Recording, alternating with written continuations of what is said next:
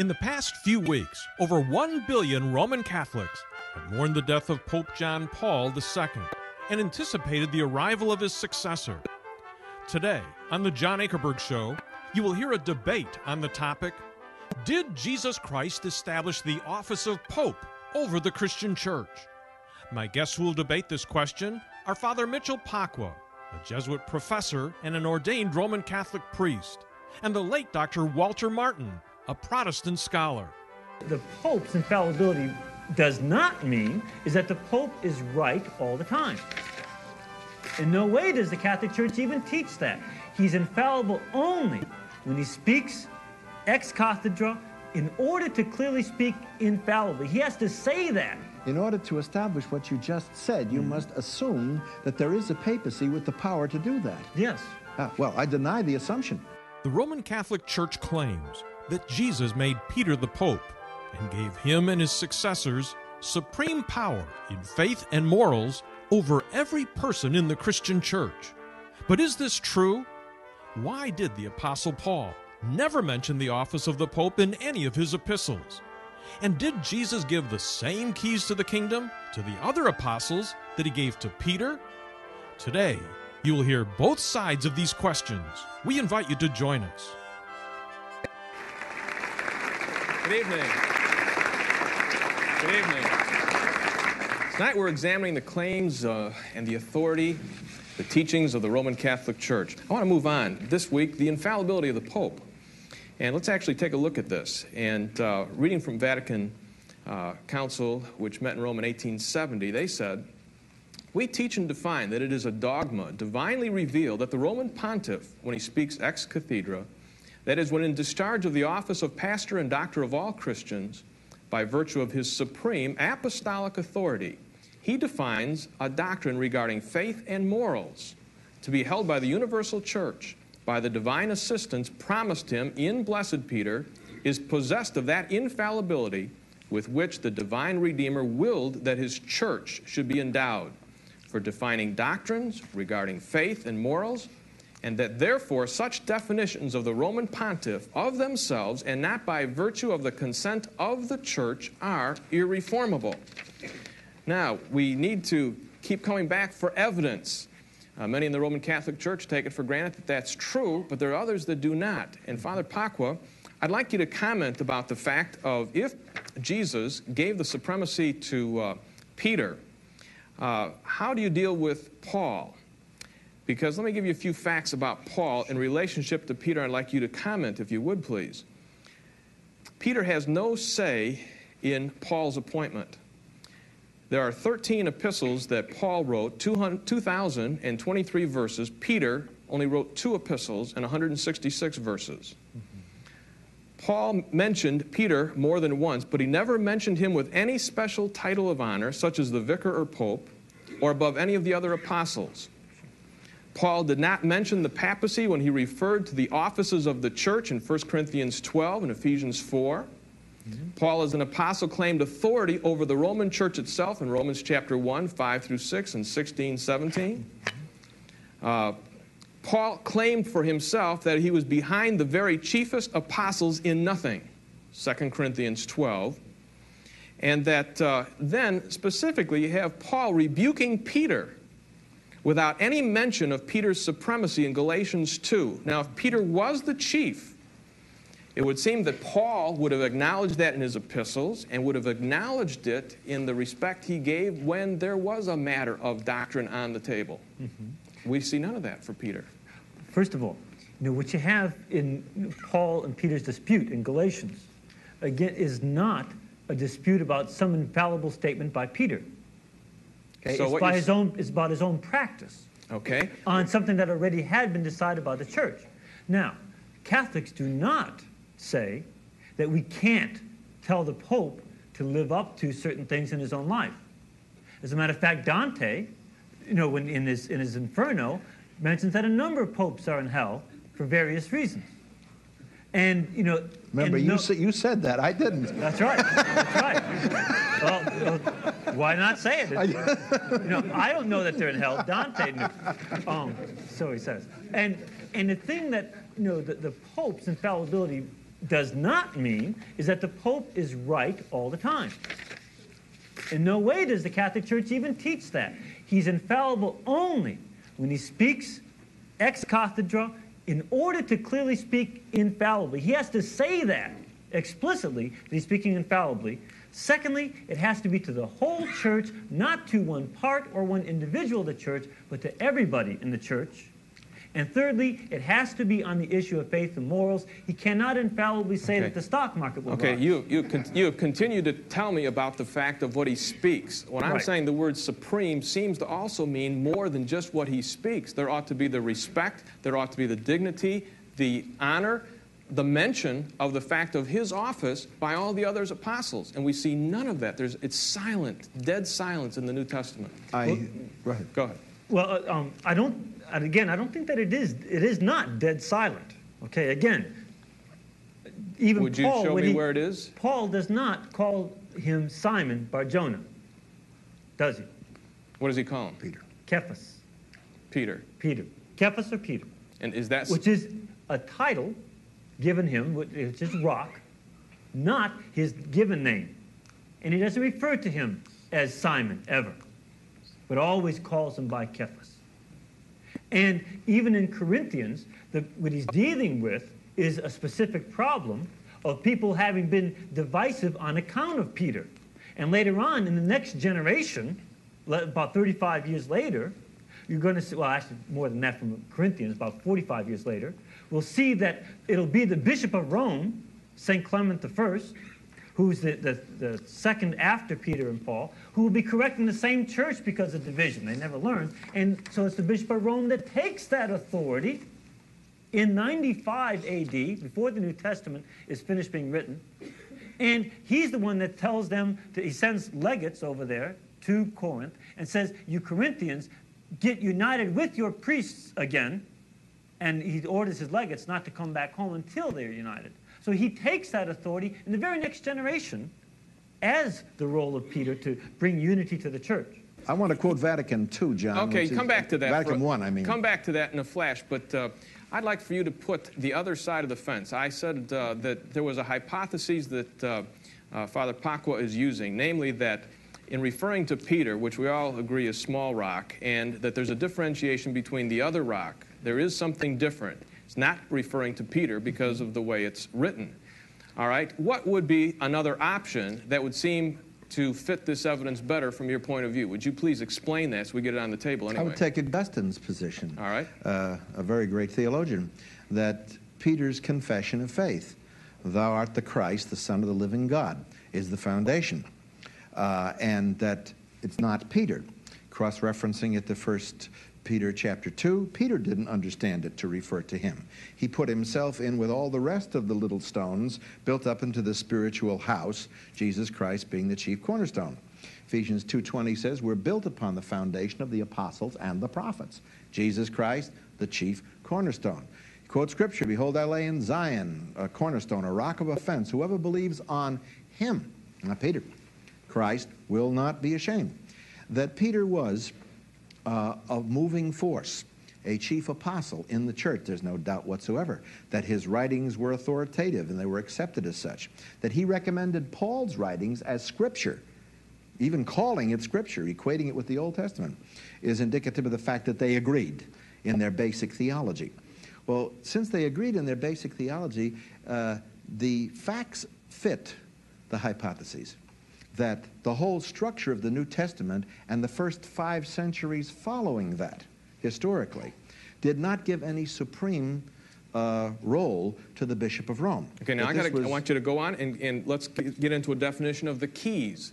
Okay, Father Pacwa has defined how the Roman Catholic Church sees the keys, and would you give another hypothesis for that? Yes, the alternative to that is the parallel passage of Matthew 18, with which he is well acquainted also, and mentioned it before, namely that Christ was speaking to the disciples, not to Peter, and the apostles in general. And he said, if any two of you shall agree on anything on earth, it will have been done in heaven, which are bind on earth, bound in heaven. Mm-hmm. Now, the keys of the kingdom were the power to bind and loose. Peter had that power, but it wasn't Peter's power alone. Matthew 18 gives that power to you and to me to pray together that we might bind or loose. So I take that to be the alternative proposition. Would you say that the Roman binding and Catholic loosing is a position. declaratory power and not one of supremacy? Yeah, I think it's a right to declare something by faith, and I think Peter had that right. But if he was really the supreme pontiff of the church, this is a very strong point, I think, then the disciples of the apostles, the men who went into the 2nd century, the great theologians of that time, would surely have recognized the primacy of Rome. And they didn't. Okay, Father Paco, would you respond to that hypothesis? Why do you think that the evidence of the New Testament does not fit that hypothesis? First of all, you know that when Jesus is speaking in Matthew 18, he's not speaking to the crowds, but to the apostles. Right. And so that, you know, it's not just we who have that same authority, except in a derived sense, but the apostles and their successors, the bishops, along with the successor Peter, have that authority to make decisions that we don't. For instance, decisions like what goes into the New Testament. That was not made by the New Testament. It was made by the bishops. They chose which books were to be canonical. The lay people didn't do it, except in that secondary sense. The bishops were the ones who were the traditores, that is, the ones who carried on the tradition as to which books derived from Paul, Peter, James, and the others. And then finally, in councils, and a series of councils, you know, decided which ones we now have the 27. And really, it was not until Pope Damasus I, in giving authority to the councils of Carthage and Hippo, at the end of the 4th century, beginning of the 5th, so that we had the first time 27 books of the New Testament. Before that, we have 22 books, so that the authority of the New Testament derives from these bishops and from the Pope, and that an authority which Protestants continue to accept as their own basic authority.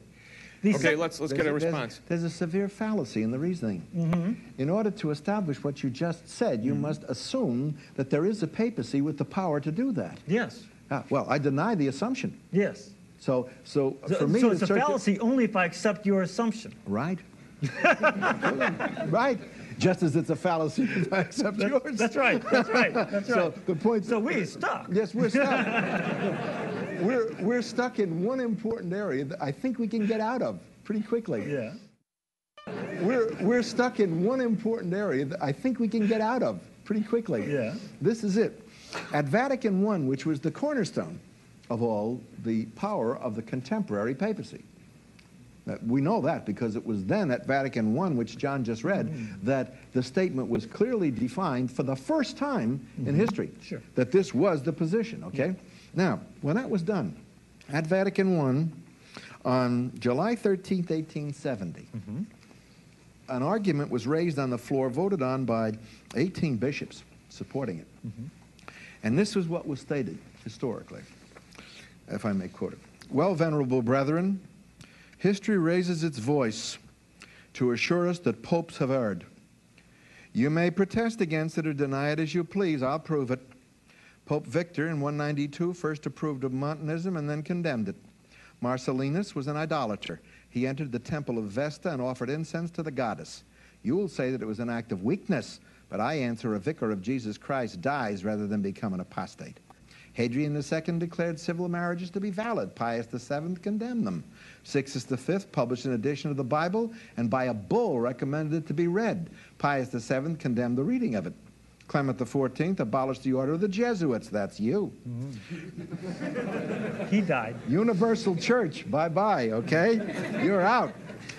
Permitted by Paul III, and Pius VII put you boys back in business. Pope Vigilius purchased the papacy from Belisarius, lieutenant to the Emperor of Justinian. But you will tell me these are fables, not history. Fables. Go, Monsignori, to the Vatican Library and read Platina, the historian of the papacy, and the Annals of Baronius.